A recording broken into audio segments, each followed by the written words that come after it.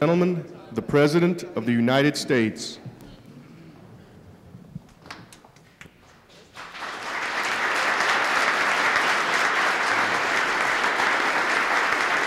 Thank you.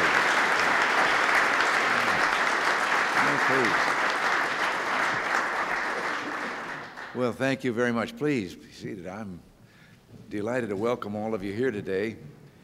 And in a few minutes, it'll be my great pleasure to present the first presidential awards for design excellence. But first, I want to thank the National Endowment for the Arts and its chairman, Frank Hotzel, your distinguished jury chairman, Mr. I.M., and do I have the name right? Is it Pai? Thank you.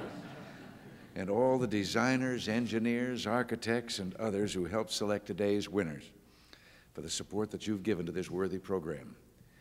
This building and this room is a fitting location to recognize our award winners for their important achievements in federal design. The grace and beauty of this architectural masterpiece remind us of the enduring contribution of excellence in design to the quality of civilized life.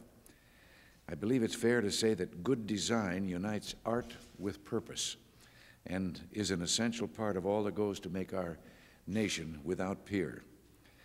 But you know, here we are in the famous Indian Treaty Room, and no one is quite sure how it received that name.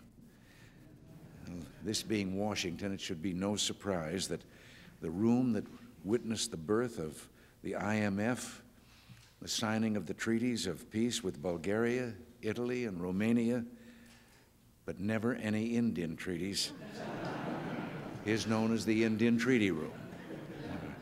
Now, it may also be true that the federal government is not known as a world-class designer, but today's awards prove that inspired design, the genius that makes ordinary things work well and look beautiful, is possible from within the federal ranks. And that's exactly what today's winners have given us.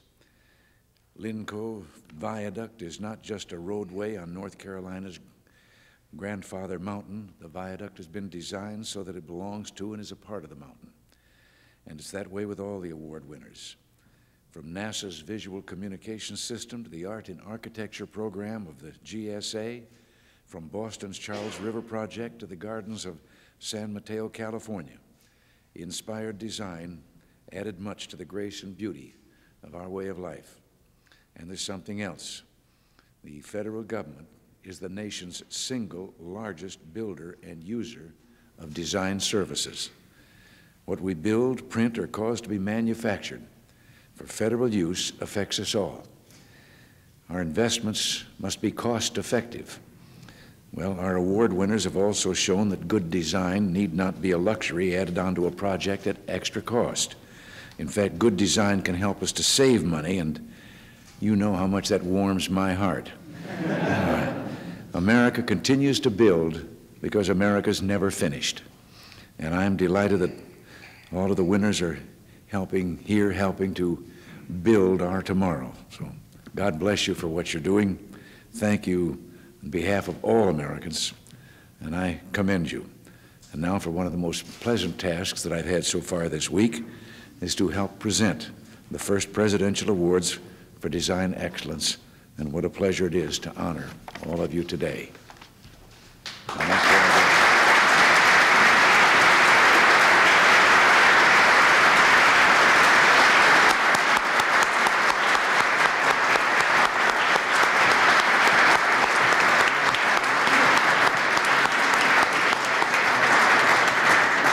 Thank you very much, Mr. President. It's a great honor to have you here to make what I consider a great boost for design, not only in the federal government, but also in the United States. The first award goes to the National Aeronautics and Space Administration for their excellent visual communication system.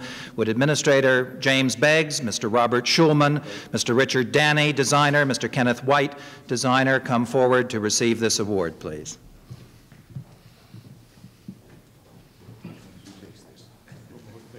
Bob?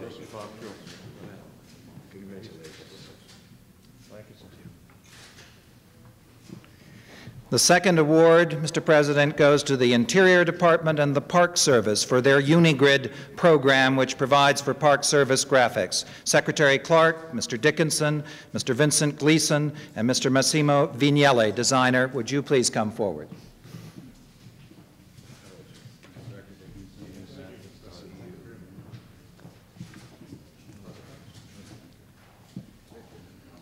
Bill, if you'll just stay, because you're the next one, too.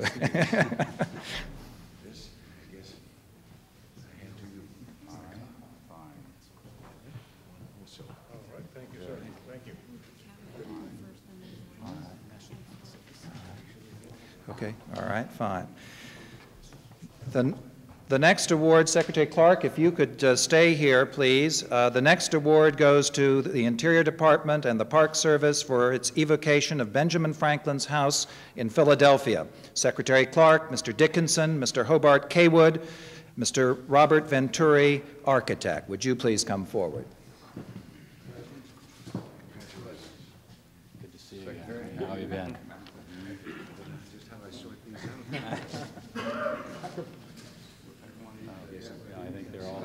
They all come to the same place. Looks like we're on the road. I'll see you. Thank you, Mr. President. The fourth award goes also to the Interior Department for the Historic Preservation Tax Incentives Program. Secretary Clark, Mr. Dickinson, Mr. Ward Jandel, who's Chief of the Technical Preservation Services Branch, would you come forward, please? I think we have an inside track. We have an inside track. Congratulations. Russ, Thank you, sir. The fifth award, Bill, if you could just stay put for a moment, I would like to ask Secretary Dole to come up because this is a joint award to the Transportation Department and the Interior Department for the beautiful Lynn Cove Viaduct on the Blue Ridge Parkway. In addition to Mr. Dickinson, Mr. Gary Everhart, Mr. Robert Schreffler, Mr. Harold Wieland of the Federal Highway Administration, and Mr. Eugene Figg, engineer. Congratulations to you.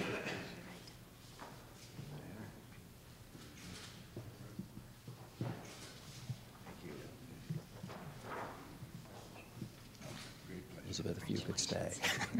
Yes. And the next award goes to the Transportation Department and the Federal Highway Administration for the intercity bridge connecting Pasco and Kennewick, Washington. Secretary Dole, Mr. Stanley Gordon of the Federal Highway Administration, Mr. Arvid Grant, a consulting engineer. Congratulations to you, sir. Congratulations. The next award also goes to the Department of Transportation for its system of transportation symbol signs. Secretary Dole, Ms. Carolyn Hightower, Director of the American Institute of Graphic Arts, Mr. Thomas Geismar, Chairman of the Institute's Signs and Symbols Committee, and Mr. Roger Cook, designer. Congratulations to you.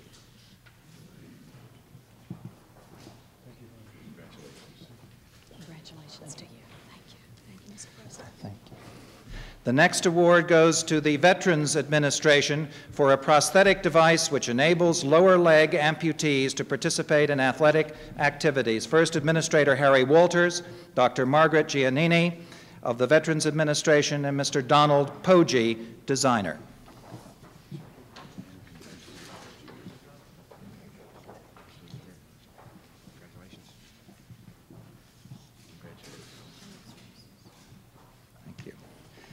Next, we have an award to the General Services Administration for their Art and Architecture program. Acting Administrator Raymond Klein, Present. Mr. Donald Thalacker, Director of the Art and Architecture program. Would you come forward, please?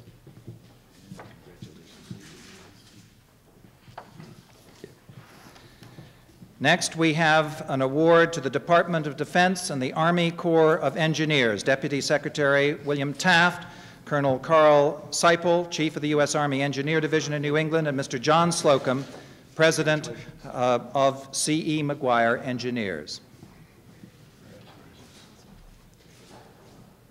Next, we have an award to the Department of Housing and Urban Development for the exceptional architecture and landscaping of the gardens in San Mateo, California. Secretary Pierce, Mr. Duncan Howard, Regional Administrator, Mr. Howard Bracken, Architect, Mr. Thomas Pritchett, Landscape Architect.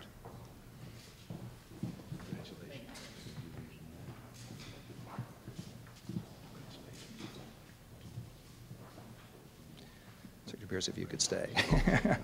The next award is also to the Department of Housing and Urban Development for the Scattered Infill Housing Project, which was so successful in addressing social, architectural, and urban goals. Secretary Pierce, Mr. Raymond Harris, HUD Field Office Manager, Joe Riley, the Mayor of Charleston, South Carolina, Donald Cameron of the Charleston Housing Authority, Richard Bradfield, Architect, Edward Gale, Jr., Architect.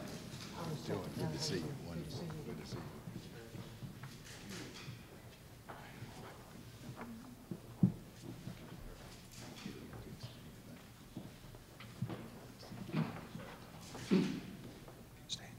And finally, we have an award again to the Department of Housing and Urban Development for the new Partnership for Restoring American Cities in St. Paul, Minnesota. Secretary Pierce, Mr. Thomas Feeney, HUD Regional Manager, Mr. Wei-Ming Liu, Lower Town Redevelopment Corporation, Mr. Eugene Kraut, Port Authority of St. Paul, Mr. Milo Thompson, Architect, Mr. Craig Rafferty, Architect, and Mr. Edwin Bell, Architect.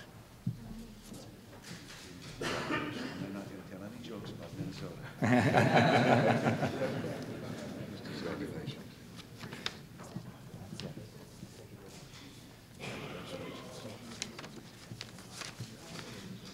And that, Mr. President, concludes the design awards, except that Mr. I.M. Pei, the famous architect, would like to say a few words if he could.